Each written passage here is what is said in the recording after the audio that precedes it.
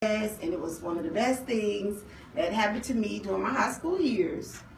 Fortunately, when I moved back to Savannah, my oldest daughter was able to get into Upward Bound at Savannah High School, and she spent 4 years in Upward Bound.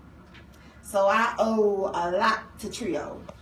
I mean, I am indebted to Trio. I need to fly around the world and do free conferences just for Trio, because what Upward Bound instilled in myself and in my daughter, and then it trickles down to siblings and things like that, was the perseverance aspect of moving toward your stated vision and your goals. So it has actually been, you cannot put a dollar figure on the prevalence of Upward Bound and the Trio programs even here amongst children. So I'd like to get to know you all. If you wouldn't mind kind of standing up and telling me where you're from real quick. This is a small group, and I know we're from Florida, South Carolina, and Georgia. So, and what you do? Can we start here?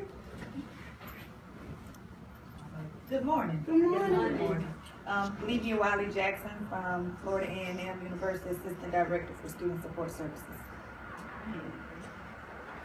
Good morning, Cynthia Trager from Trio Talent Search at Palm Beach State College in Lake Worth, Florida. Thank you. Hi, I'm Terry. I'm with SSS at Daytona State College in Florida, and I'm the education coordinator. Good morning. I'm Mohammed Rashid with the Upward Bound program at the College of Charleston. I'm the office manager there.